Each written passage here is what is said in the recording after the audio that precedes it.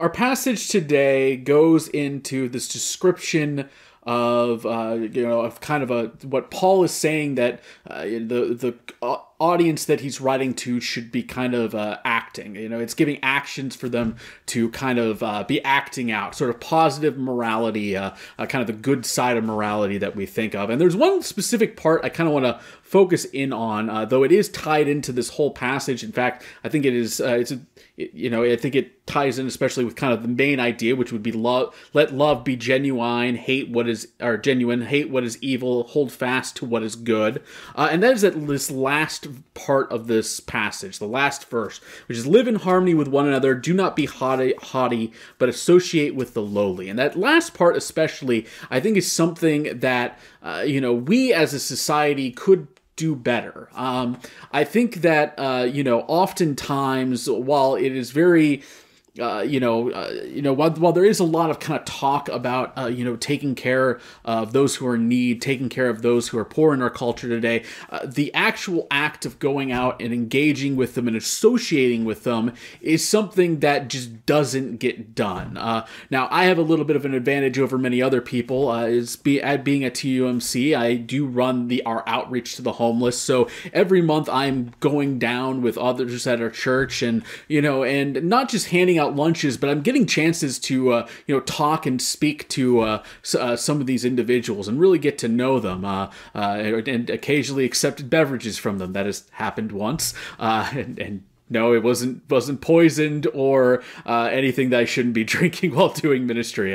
But it was a cool little moment, and that type of stuff doesn't happen if you're not associating with individuals who are outside of your own kind of social sphere.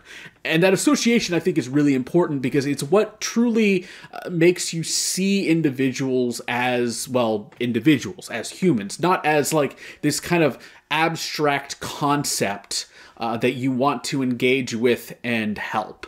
And I think that that's something that we do often lose and miss out on. And it's honestly a little bit of a pet peeve of mine. I mean, I look out in our society and I see so many people who are willing to talk about all the problems and all the, oppressive systems and all these other sorts of things that are contributing to a lot of the obstacles that people face in their day-to-day lives, but then they're not willing to lift a hand and go down and spend some time and actually, try and engage with these people and deal with their immediate needs, and actually get to, speak with them and build kind of relationships with them in that sort of way. And we should be better at that.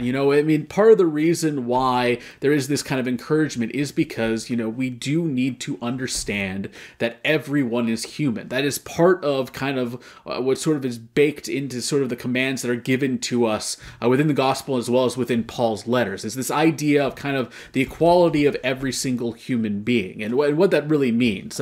One of the interesting things that I do kind of think about whenever it comes to this kind of topic is the Lord's table, which I know we say the Lord's table, we talk purely about communion, but back in the time of Paul, back in the time of the apostles, it wasn't what it is nowadays.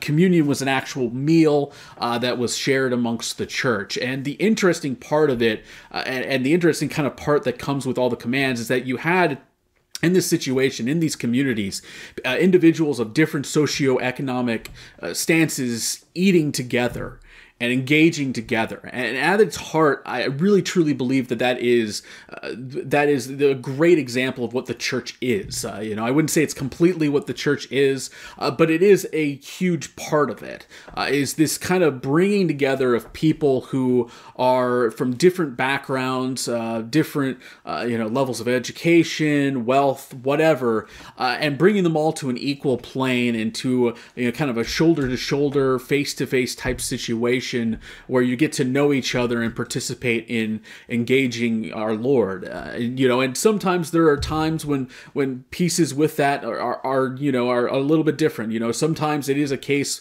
sometimes these interactions do come in other sorts of places, like what is kind of being talked about here, or what I've been talking about throughout this, where you're actually ministering to somebody there. But I think these kinds of actions of ministering, of being ministered to, of participating together, is something that we all should be doing, and we should be doing with people who aren't just around in our kind of comfort zone, and really, especially with those who are in need, you know. And in doing this, I think everyone will kind of find not only that these individuals are human, but we'll find out what they really need.